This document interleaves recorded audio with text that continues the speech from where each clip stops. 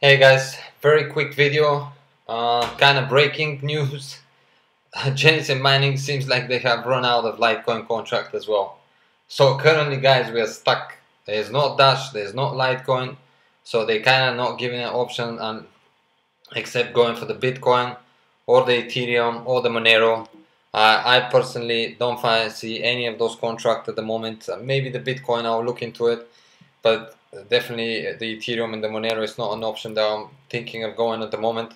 So very, in a way, sad news, because I was also thinking of making some upgrades today, and as you can see, I'm left with no options. So hopefully the people who have used my code can bear with me. I promise as soon as those contracts are back, I'll be using your codes in return.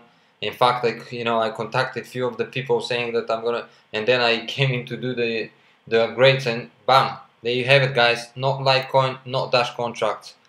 So it looks like Litecoin has also been sold out. I talked about Litecoin in the last few days. The price is amazing, things are going well, and I'm assuming a lot of people went for the Litecoin, especially after the Dash got sold out. So looking at the price, all the currency are at an amazing, you know, at an amazing place at the moment.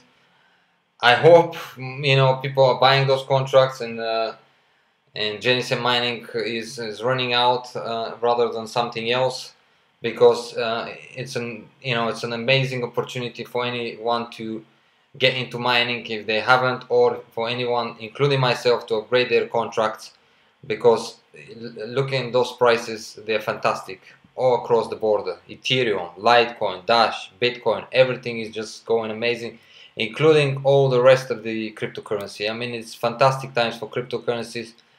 So let's hope and pray that Genesis Mining will very quickly restore the Litecoin contract and the Dash contract, so we can start upgrading again, guys, and take these opportunities to make some good money. Thank you for watching, and I'll see you on the next one. Bye bye for now.